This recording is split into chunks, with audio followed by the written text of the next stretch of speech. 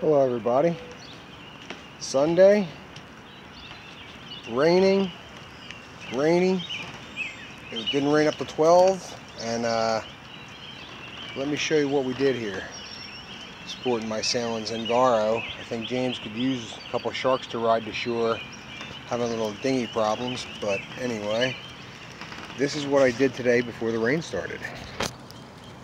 My new butterfly hatches. I finished framing them.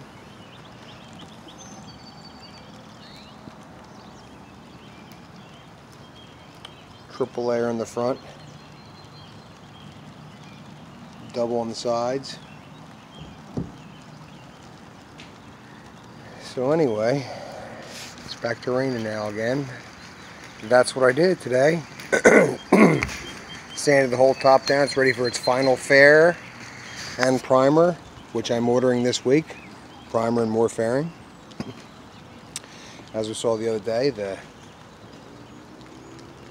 hatch is done, solid.